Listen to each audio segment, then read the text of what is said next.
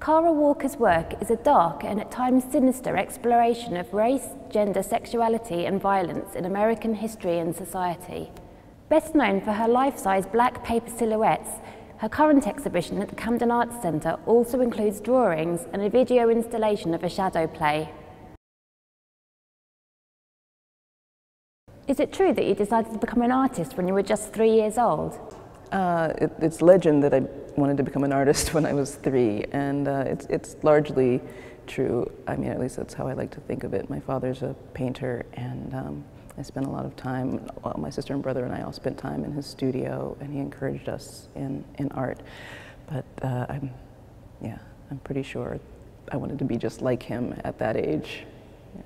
How significant do you think your own upbringing was on the themes and issues addressed in your work? And did growing up in the South give you a particular experience of ongoing racial inequality?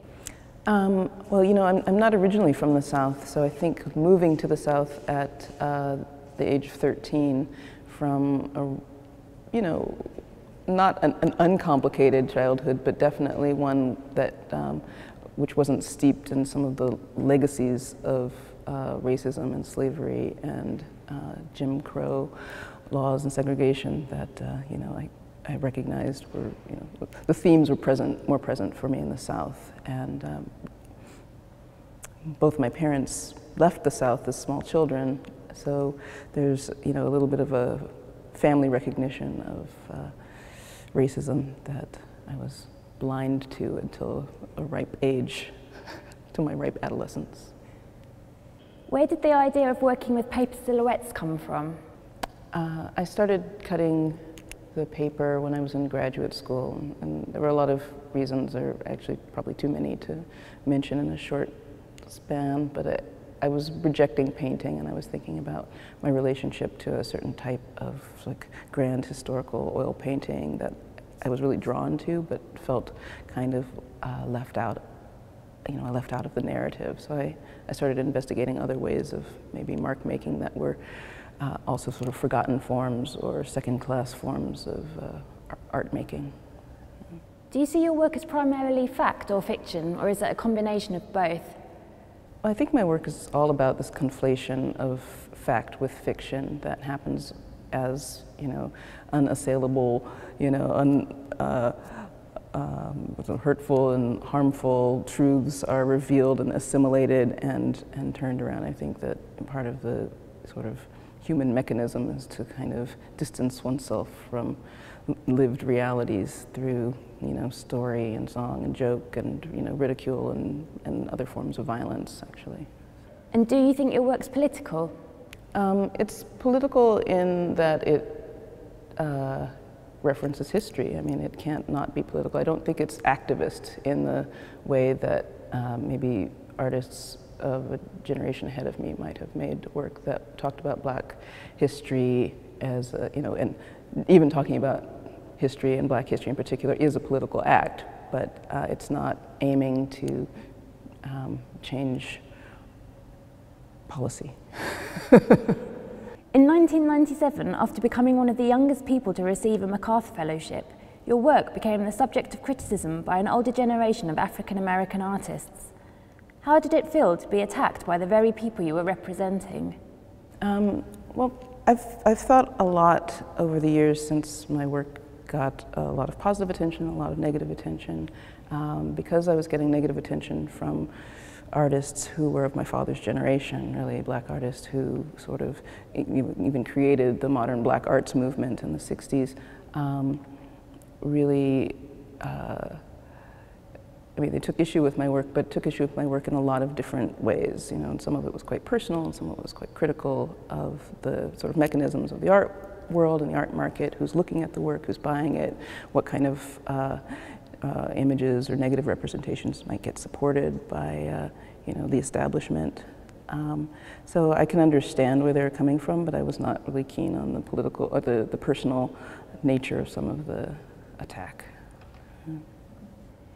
You've said that you don't really believe in redemptive stories and that there is always a continuity of conflict with people forgetting and making mistakes. Can you talk a little about this and the ongoing need to reflect on the issues that you tackle in your work? I don't know if I know how to restate that. In you know, I think I always kind of been fascinated by those sort of amateur historians. You know, I would encounter every now and then who, you know, can take a little piece of fact, a little bit of information from the historical record, and then through the sort of process of digesting and understanding it,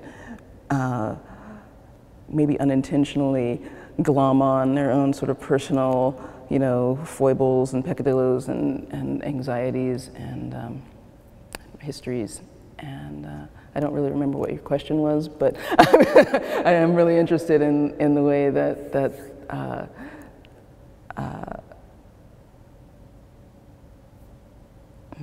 history can be sort of misused to sort of further some kind of personal goal. And I'm not trying to do that, but I am interested in the way that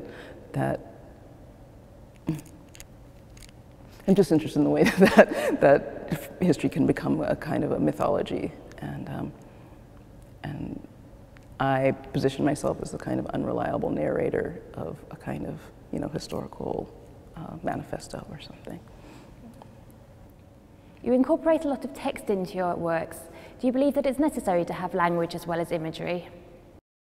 I use language and text in my work sometimes as a way to kind of back up from the kind of excesses of imagery in my work. I started, you know, using text because I was reading a lot and just trying to understand the material, you know, historical records and slaves' narratives and, you know, fictions like Gone with the Wind or Uncle Tom's Cabin. Things like that were just sort of catalysts for understanding my relationship to the text. And so I would just use text and write, or sometimes the writing is automatic writing, sometimes it's a little bit more critical. But I just feel like that's one way of working that I have. You also make use of caricature and stereotype, almost as forms of exaggerated humour. Do you think it's necessary when dealing with serious issues such as race, gender and violence?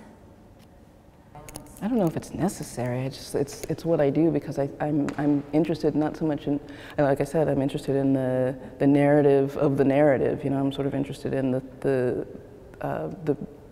stereotypes that I've already received, you know, that already pre-exist, you know, in the world before I came to them. And they're exaggerated because they were already exaggerated. They're exaggerated because the kind of history of violence that comes with racism, which is all so absurd and so outrageous and so kind of, you know, you read these accounts of people being victimized by race or because of their race, and the extremes that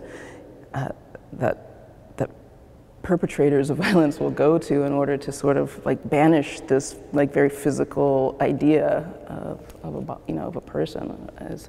It's absurd. So why not be completely extreme and outrageous and, you know, pull that kind of sensibility out of myself and out of a viewer. Your work is quite dark and sometimes quite sinister too. Does it ever unsettle you? And what do you do to step back from it all at the end of the day? My work always unsettles me. If it doesn't unsettle me, then it's not right, you know, or it's just, yeah, it's just something like pretty, you know, it's like art, you know, then it's art, and I don't really always want to make art.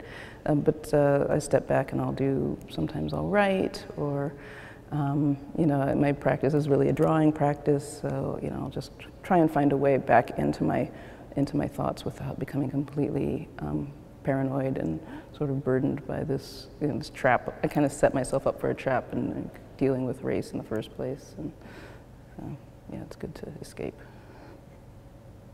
Do you think your work will be understood by British audiences? I think so. I mean, I think, you know, England has a history of colonialism. You have, you know, plenty of black people, you know, I mean, you've got, you know, and I think that my work runs the gamut of the types of representation of sort of this idea of blackness, you know, as it encounters, you know, the West, or as it encounters the civilized, you know, these ideas of the savage and ideas of the servant, and all of that sort of runs through my work, and, you know, ideas of liberation and freedom come along and sort of counteract that. So I think it'll feel familiar.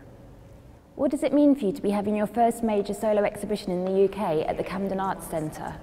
Having my first UK solo show 19 years into my career is kind of crazy in a way. It feels like I'm having like my debutante ball, you know, I'm gonna walk in like sort of cotillion gown or something, because it's kind of great. It's like a chance to revisit the themes of my work, but also kind of say, well, this is where I'm at now, you know, like the work is kind of moving in, you know, a couple of directions at once.